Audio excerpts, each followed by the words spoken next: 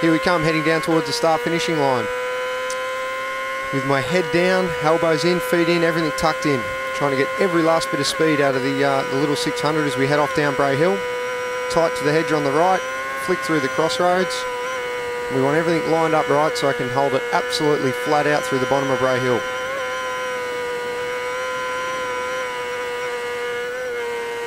See the bike squirming there as the suspension fully compresses at the bottom of Bray Hill. Now out from the sunshine back into some shade.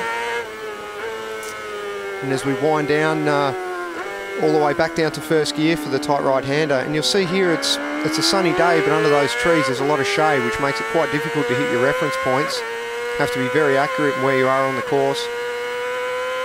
And it's very interesting to see the data here and watch, see the brake pressure as we come into the corner, easing the brake off ever so slightly, change the direction, picking that throttle back up as we accelerate and drive hard out of the turn as we work our way out towards Union Mills. And you see very interesting to see the revs of the bike here build up as the bike's over on the side of the tyre. Absolutely flat in 6th gear through that kink as we head up into Union Mills. And we dive back down into the shade again.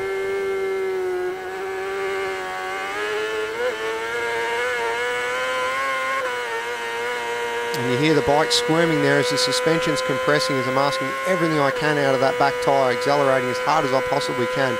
You can actually hear the revs of the bike sort of working up and down as the bike squirms on the back suspension. And we're heading up to the Ballygarry, big committed corner, flat out in top gear. Drop it back one and drive as hard as you can back on that throttle. Want to carry every bit of speed we can and more as we're heading up towards Crosby in a really fast section of the course. So every bit of speed we can carry out of Ballygarry is going to help in our big run up the next hill. Now that's a fully committed corner there, not lifting an absolute millimetre. It's the throttle wire full tight as we go through that corner, 6th gear and tipping in about 180 miles an hour, so very committed corner. Bit of a wheelie as we come over the crest there and we start heading down towards Greeba Castle. So we see the speed there reaching a maximum of almost 185 miles an hour. Back a couple of gears and on the throttle as we drive down into Greeba Castle. And once again, back down under the shade of those trees, so from bright sunshine into heavy shade. So very, very technical section and made all the harder by the shade of the trees in the sunny afternoon.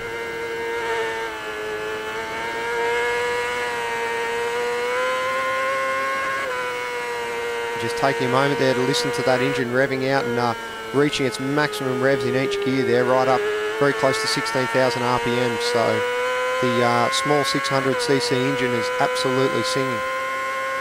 Now we head up here into Gorse Lee, another very, very committed corner. So we drive up absolutely flat from the middle of the corner onwards in 5th gear there as we drive down to Ballacrane traffic lights. So from the last section where we just go, go, go, now it's lots of woe as we drop right back to 2nd gear in a slow corner. Middle of the corner back to about 65 mile an hour. And then back up into the trees again and back into that shade. And you see the areas here, the shade under the trees, where it really carries, it holds the dampness. So if there's been any rain in the morning or the night before, it takes a long time to dry around the edges of the hedges here and under these trees where it stays damp. And this is where years of racing the TT comes into play, because your knowledge, you know where the track tends to hold the water, where it dries first, and that's so important when you go out here. There's no practice before a TT race that morning. It's straight out into the race. So you know, your years of knowledge and racing here prior to coming to the event really come into play. Coming down here through the Glen Helen section. And listen as I build the revs up here. Very, very fast into Glen Helen 1. And then braking and downshifting as we come into Glen Helen 2. Last little gas of power before we drop it back down into very tight 2nd gear left hand up and up the hill towards Sarah's Cottage. Back to 2nd in tight to the bank. Now we're winding the bike up here as we're heading up towards the Cronkivody Straight. So every bit of speed we can carry here is going to help us down the big straight coming up. So asking every bit of we can from that bike as we come out of that last kink and drive up onto Cronkivody Straight. A really fast section here, helicopter up in the distance I can see, pit board on the left there, I've just got my signal. This is the last lap and I think that pit board told me that I was in position 3. Absolutely flat in top gear as we peel off the end of Cronkovody Straight. Another very, very committed fast corner. So this is the last lap and there's less than a second separating several of us on the road. So very, very close race. So past the back marker there, no time to hesitate. Another tricky part of the TT course late in the race when you're coming past slower traffic. There's absolutely no time to roll off to go past. You need to thread the needle and get past those slower riders as quickly as you can.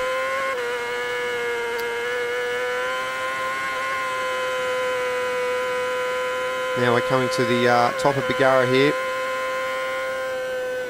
Roll off, flick it in left and then drive past the bank. Literally brushing that bank with your left knee as you come past the grass verge there. Driving hard to the bottom of Bargara. Back a gear, big bottom out. And then back on the throttle as we drive on down away from the bottom of Bargara. Chance to catch your breath after that quite an exciting section of the track. It's almost short circuit style here under the trees, but the sort of billiard table smooth the circuit here, so knee buried into the tarmac, driving hard out of here like you would be on a short circuit. Beautiful section of track. Now we're tucked in and we're racing our way down to Kirkmichael. Weight over the front here as you drop down so the bike doesn't wheelie. Back into third gear. Very bumpy entrance to Kirkmichael town. And you hear the vibration of the bike here on the revs as we go over these bumps.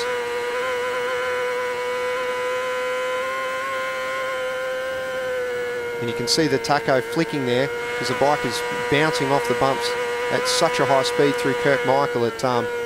It almost gives you double vision in the helmet. You're vibrating and bouncing around that much as you go over the bumps.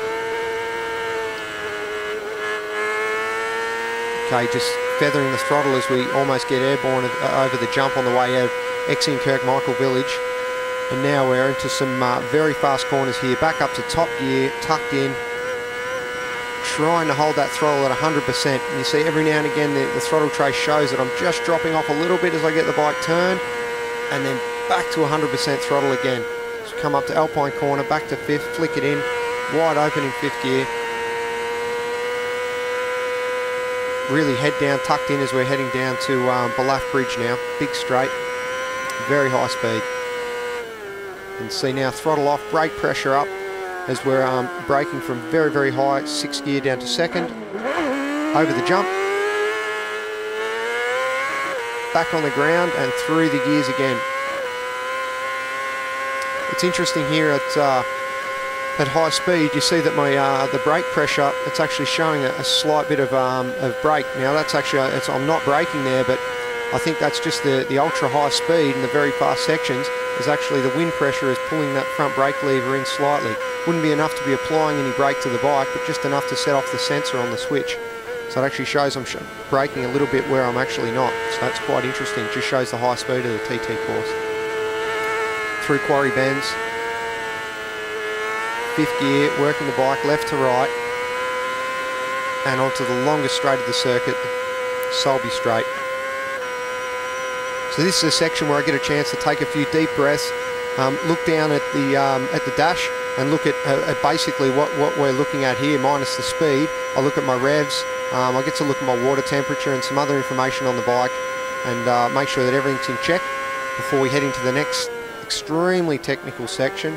We cross Sulby Bridge, I should say, and the run from here down to Ramsey is where things get very exciting, very bumpy, very technical, and lots of shade to deal with. So you see once again bright sunshine now backing under these trees, damp patches, shade, some leaves on the edges of the road, very technical, very tricky, lots to look out for. Once again, if you listen, you can hear the bike vibrating over these bumps as it bounces off the road ahead. This section here, definitely by far the most bumpy section of the TT course.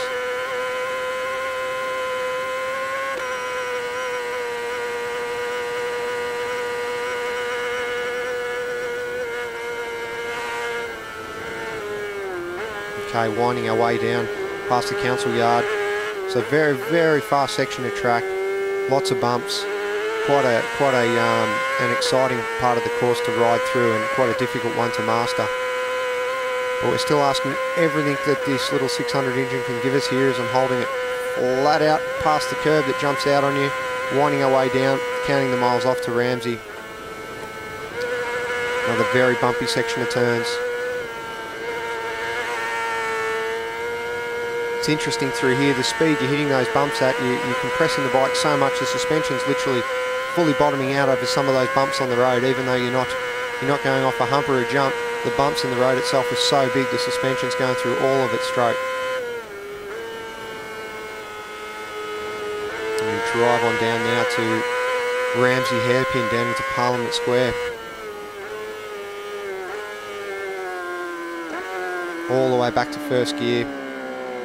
Knee on the ground, back out into the bright sunshine. You see the revs dart up then as the bike was breaking traction and wheel spinning out of there, and it probably will a little bit up this hill as well. There's quite a bit of wheel spin through that section, and that's, you know, a tyre that's now done 4 laps of the TT course. So the tyre's quite worn now, and the bike's well up to full racing temperature and pace, and those tyres are really starting to become quite slippery now. They've been through their best, and they're starting to break traction as you're asking everything you can from the bike on the last lap. Back up into the shade now as we come out of the up to the waterworks section. Another section that holds dampness on the track, probably holds water there longer than anywhere else on the circuit. Very close to the hedge on the exit of the waterworks.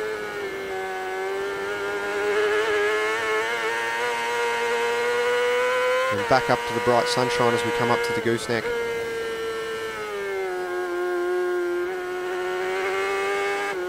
Okay, into the gooseneck, back to first gear, back to 50 miles an hour, and this is where I say the mountain section of the course starts for me. So now I'm on the mountain, bright sunshine, clear road ahead, come out of the gooseneck, first gear, and we're just winding our way up onto the mountain section here. Now things are getting very, very fast. Completely different type of terrain that you're riding through. It literally feels like you're on a different course, because you've come from heavily populated houses, trees, hedges, and lots of shade as you lead into Ramsey, and now you're up onto the mountain, totally open. Apart from a bank on your left and a fence on your right, there's very few reference points, so a very tricky part of the course to know exactly where you're at because of those lack of reference points. So that's another challenge in itself. Now winding our way here up onto the mountain mile. So we want to come through the little kink onto the mountain mile. Dodge the bank there on both sides, the right on the way in, the left on the way out. Now tucked in, up to top gear, and another chance to take a big breath, have a look down at the dash of the bike, check that everything's okay, check the water temperature isn't too high, make sure everything's right before we get into the next technical section. Quite often you'll see the helicopter following you as you head up the mountain. For me as a racer, usually if the helicopter's following you, it's because you're in a good position in the race, so that's usually a good sign. Okay, back to third gear here. Very tricky part of the track as you see the corners up ahead. Totally blind entry, so you need to know the course well, because you're turning into a corner that you can't see the middle or the exit of the corner, so you have to have 100% commitment as you come in. Up here, Black Hut, another corner, totally blind. You don't see the middle or the exit of the corner till you're there. And considering you go into that corner 150 miles an hour, you really need to know where you're going. Working our way onto the bungalow section here. Another series of 4 right-hand bends, each one completely blind. Working through there, throttle absolutely flat out in 5th gear. On a good run out of the bungalow. You hear there, asking everything and more of the motor as I run it into the rev limiter in 5th gear. There's a few spots on the course where it's better to just let the bike over rev just a little bit than go up a gear, especially when you're about to brake for the next corner. Back down here, 2nd gear across the tram lines, knee on the deck, just like a short circuit. Hear the bike braking traction as that back tyre squirms and slides away as I'm asking everything and more of that tyre as I come off the tram lines heading up the hill.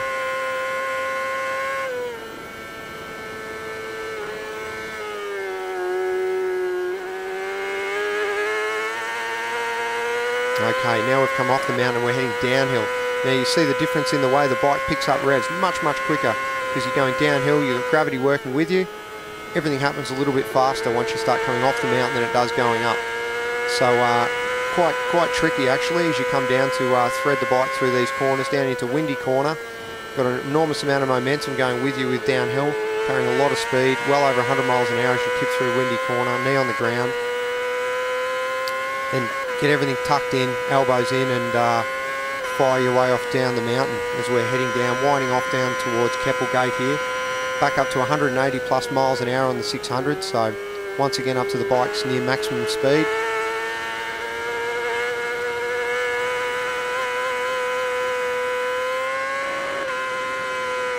So you can hear the bike then just edging itself into that rev limiter before I shift into top gear.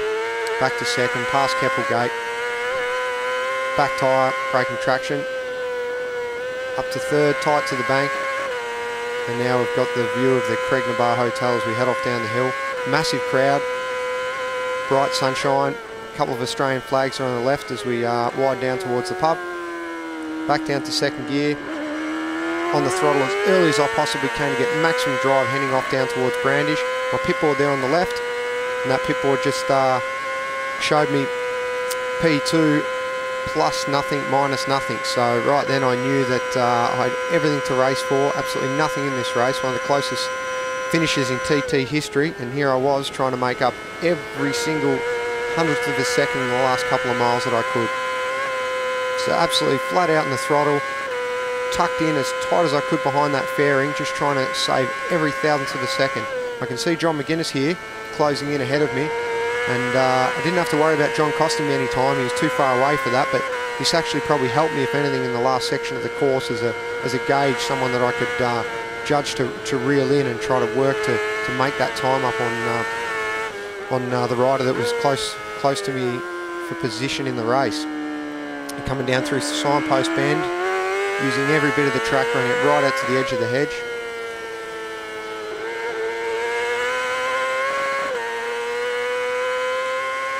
Braking as late as possible as we head down into the nook. It's a fine line between going to the corner too fast and not fast enough, so you've just got to gauge that the best you can, because like I said, I'm trying to make up every thousandth of a second but also not make any silly mistakes. Yellow flag here, so another section of caution. Riders drop some oil there, so have to be a little bit cautious as we go past that. Tucked in, you just hear my bike hesitate then. That was the bike actually starving for fuel as I come down across the finish line to finish the Supersport TT race.